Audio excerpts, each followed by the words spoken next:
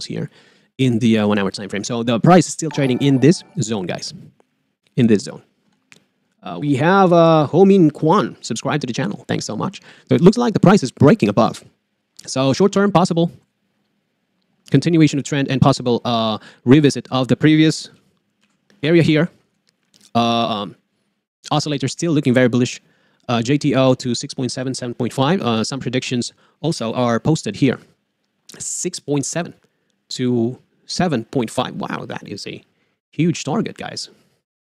So for the fundamentals, I haven't actually checked JTO. I haven't read the white paper, but I'm just sharing with you the chart here, according to the chart, what I see on the chart. So we have this support here for JTO. Support, and looks like the price, let's see, let's make this correct. Right. So it looks like that the price is breaking out, guys, breaking out from this possible falling wedge pattern. And the target, ideal target for the falling wedge will be the top of the wedge. So that will give us this area here, ideal breakout target for the falling wedge pattern. So that will give us around 4 to 4.6.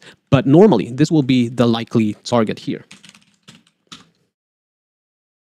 for JTO. So that will be around 3.2 up to 3.36. And this is in confluence with a very high order block level, 4.35 million. JTO is waiting at around this area, guys. So I think that's it for now. We have this, I'm going to share this chart in our Discord. And of course, let's make this correct.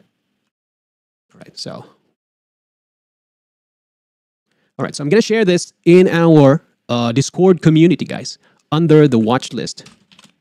And also in our free public Telegram group. So feel free to grab the chart. It's free for everyone, guys. And I've shared several trades today. Congratulations, by the way, to those who were able to get into AVE, long position. And of course, to RSR, I have shared this chart earlier in our free public Telegram group. All right. So thanks for joining me today, guys. And have a good night.